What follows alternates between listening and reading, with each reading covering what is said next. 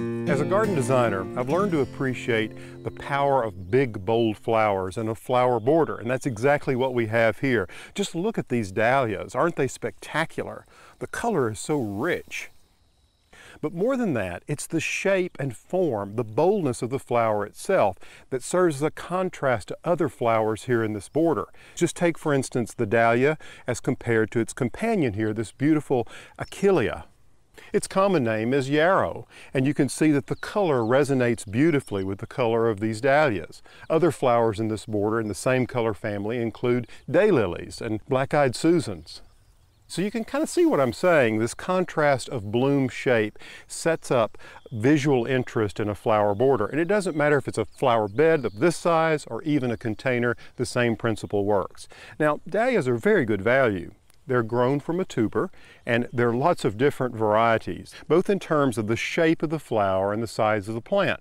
Let's take size of plant, for instance. You can start with the lowest dwarf varieties that will grow up to about 1 foot to 18 inches tall, all the way up to some of these big dinner plate dahlias like this that can, well, these are well over 4 feet, but some can get up to 6 and 7 feet, depending on where you live. Let's go back to flower shape for just a moment. There is a wide range of them, from shaggy cactus-like blooms to these much more compact pom-poms. Now, take this garden, for instance. The theme here is clearly white. Look at all of these big drifts of white dahlias that punctuate the 4 quadrants of this space. Some of the companion plants to the dahlias include lamb's ear, a shaggy Shasta daisy, as well as this beautiful statuesque phlox called David.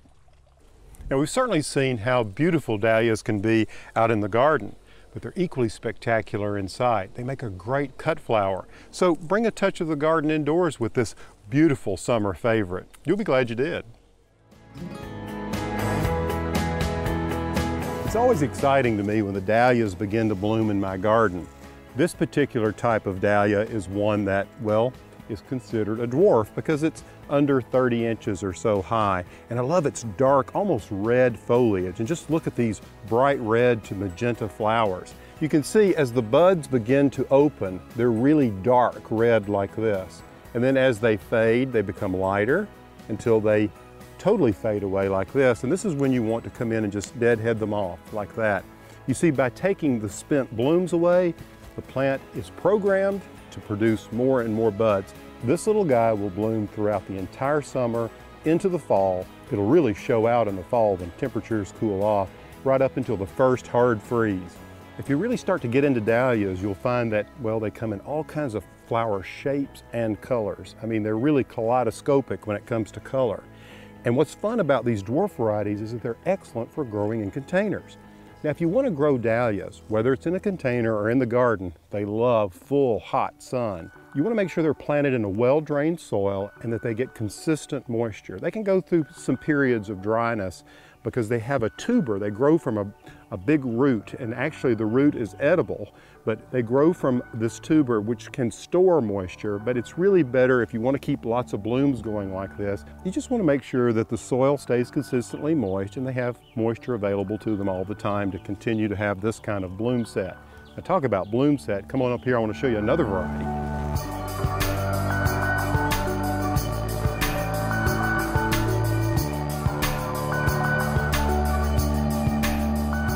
Now, this variety of dahlia is just coming into flower. It's one called Classic Poem. And I like it because it's, well, the color's beautiful. And I love the simple, subtle flower and these purplish stems. So this is a mid-range size with a small flower. But in this grouping, I have planted 7 tubers. And they have continually come back over the last couple of years. They're very satisfying to cut and put a single bloom in a vase in the windowsill. They last a long time. The beauty of dahlias is if you live in a warmer part of the country, they'll come back year after year. You see, if it gets really cold where you live, you'll have to dig them up and bring them in and replant them each spring. But in my Zone 7 garden, I leave them in the ground, I mulch them heavily in the fall after I cut them back, and they come back every year. Give dahlias a try, you'll love them.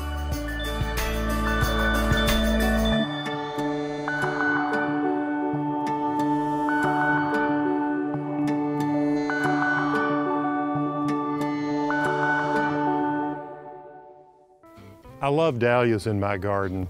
They're so spectacular, and what a range of bloom and size of plant you can get in this glorious summer flowering bulb.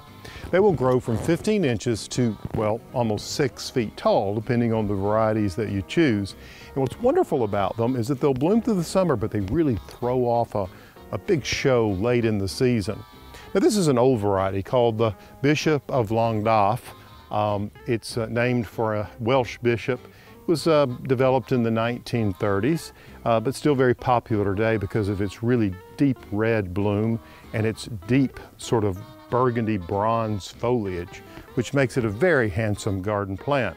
Now, when you plant dahlias, you want to make sure that you give them a good deep soaking about once a week. You see, they grow from tubers, and when you fertilize dahlias to keep lots of beautiful blooms going, you don't want to fertilize with too much nitrogen because that will make the stems weak and it will cut down on your flower production. Rather, use a fertilizer that has more phosphorus in it. That'll make sure that you get lots of those big, beautiful blooms. Another way to keep them blooming is just to cut off any of the blooms that have already finished up. Just snip them off, and this will encourage more flowering. There's nothing wrong with that.